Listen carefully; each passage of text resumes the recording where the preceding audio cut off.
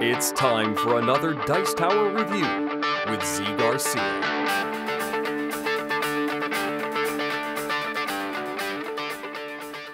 Hey folks, today we're going to be taking a look at a little French card game called Noah, which comes in this little tin here. And it's a game in which you are attempting to load animals into Noah's arks. Apparently he has several of them for this game. And you are trying to get rid of your hand of cards. It's a pretty straightforward game. Let me show you how the game works, and then we'll come back. I'll tell you what I think of this little metal brick.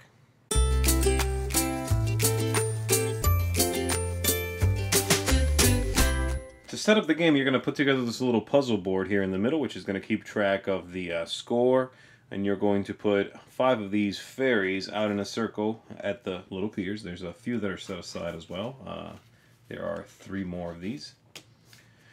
Then you're going to put, from the deck here, shuffled, you're going to put 1 animal at each of the fairies. So you would just flip and put them there like so. And as you can see, these cards are really very attractive. Really, really cute stuff. And so they go like that, and then each player is going to get 8 cards. The objective of the game is basically to get the fewest points, which they call tier points. And the points are here on the sides of the animals. That's what you want to avoid. You want to have basically is to run out your hand of cards, or if you do have cards, to have very few of those. And so each player, like I said, is going to get 8 cards. And let's see, 1, 2, 3, 4, 5, 6, 7, 8. And then on your turn, you attempt to play. We're going to also put Noah here at a random pier. And so on your turn, you are going to play a card, typically, and then hopefully you might even be able to play twice, and then you have to move Noah, and he will go to a different place where the next player will have to play. And so on your turn, basically when there's an arc that has a single animal on it, you can decide the order in which that arc will fill up. And what I mean by that is, if I play this here, for example, then I've established a pattern. The pattern is male, male, and so everything will be male in that arc. If I do the other sex, then they have to alternate. So you have to go blue, pink, blue, pink, blue, pink until it's filled. And when it is filled is when we hit 21. 21 is the most each of the arcs can carry. And so on my turn, I would do something very simple. I would, let's say, play this one here.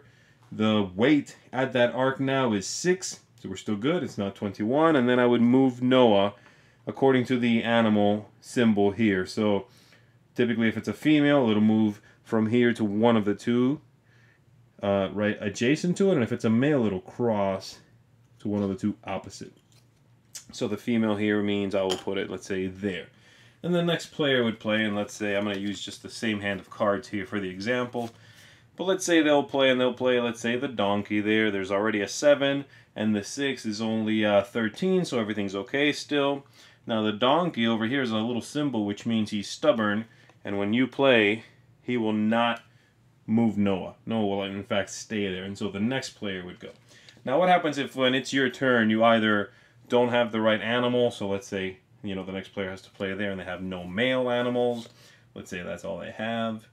Or they could only play and go above the 21. Well, in that case, they have to take everything back from that arc and play a single new card there again, which is bad. You have to take all the cards back. However, if you can hit 21, then that arc will sail. And at that point, you would take everything there, you would discard it, you would replace it with one of these arcs set aside, and you could give a card away to one of your opponents from your hand. If it's the first arc that sailed, you get to give away 1.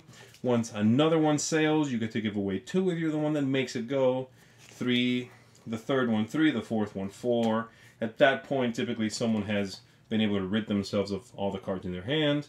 And then you, once that happens and someone has gotten rid of all the cards in their hand, then everybody looks at their hand, they count how many tiers they have, 4, 6, 7, 8, 9 in this case, and they would get that many points on this track. Again, these are bad. So the winner at the end of the game is going to be whoever has the fewest of these on the track. The game is going to be played for 3 consecutive rounds. So we would reset everything. Once that happens, play again, reset everything, play again. And whoever has the lowest tier score, that is the winner. As I showed you, the donkey there has a special power, and there's a couple of other cards that have a special power. So for example, here the snail, when you play the snail, you get to pick if it's a male or a female. So that's cool. And then we have, let's look through here, see what else we've got. Okay, the giraffe lets you look at someone else's hand of cards, typically the person right after you, so that you can send Noah somewhere inconvenient. Donkey you saw. Let's see here. Oh, okay, the woodpecker is not the brightest guy, and he starts pecking away at the ark, and so he makes the weight limit go down from 21 to 13. You could not play him if once he comes into play it's already past 13. You can play him there, but it's a limiting factor. It would make it 13 and possibly screw up who's after you. The lion here lets you trade some cards. Woodpecker, saw them. That's basically it. There's just a couple little things. The one more thing I want to explain here, which I talked about, you might be able to play multiple times in a row. The way that works is, if when you play, so let's say Noah is right here, there is a cat there. If when I play the partner to that card. Let me find it. Here, kitty, kitty. There we go. So if I play, there's a cat, male cat, I play the female cat on that, I can go again. I would move Noah, and I could play over there. And now if I played the rhino, female rhino, I could go again. So you could keep going like that, and so you got to watch out for being able to make that combination and get rid of a bunch of cards all at once. But that's basically it. That's the game. You play 3 rounds. You try to have the fewest tier coins in your hand at the end of those 3 rounds, and if you do so, you are the winner. Obviously, the first thing that everybody says when they take a look at the game or see the cards is that it's extremely cute, and that's true. The game is cute. That's a plus. I like the look of the game a lot. Obviously, some people will not like the look of the game and think it's too cutesy, right? It's sugary sweet, but I like it. And I think it works well. It's attractive to bring it out, put it on the table. People will be attracted to it. The game itself, I think, is really interesting. I don't think it's a mind-blowing game. I don't think it's revolutionary by any means. As you can tell, it's a pretty straightforward idea, but I really like a few things in it that I think make it unique and original. And it's using ideas that are commonplace to people that have played things like Uno, that have played, classic card games. And so I think the game makes a really good case for being the kind of game that could replace Uno in a family's game collection, and maybe that's one of the 5 games they have. I think this could be one of those games. I think this game has that appeal of being attractive, being simple. Oh, you got stuck with the really bad cards, ha ha ha. It's got that going on with it.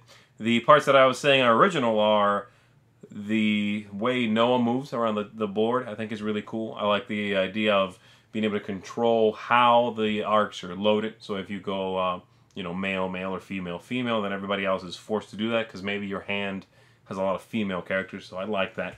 It's got a little more control than a lot of those kinds of games like Uno would give you, and so I like that, and I think it's a really tiny package. It's inexpensive. This makes a very strong case for a good family game. My favorite thing about it is that I can teach it easily. It works well. It works quickly. Sometimes it can go a little long, and so you might want to play, say, 2 rounds instead of 3. If you're in a hurry, play 1 round if you want to. So there is that to it. But ultimately, I give this one a thumbs up. It's nothing I rate a 10 or anything like that, but I like it a lot. I think it's a little keeper. It's a tiny little game. It's cute. Works well. I think you should check it out. If you haven't looked into this one, I recommend you try it with family, with friends, maybe kids. It's a good one. Noah, an adorable little game, a good replacement for something like an Uno or something like that. Much better graphics, cute theme, works really well. Check this one out, Noah. Thanks so much for watching the Dice Tower videos. Find more great videos and reviews, as well as our top-rated audio podcast at Dicetower.com. You can also find other great shows at Dicetowernetwork.com. I'm Eric Summerer, and you've been watching The Dice Tower. The Dice Tower is sponsored by Cool Stuff Inc., where you can find great games for great prices. Cool Stuff. in stock. Check them out at coolstuffinc.com.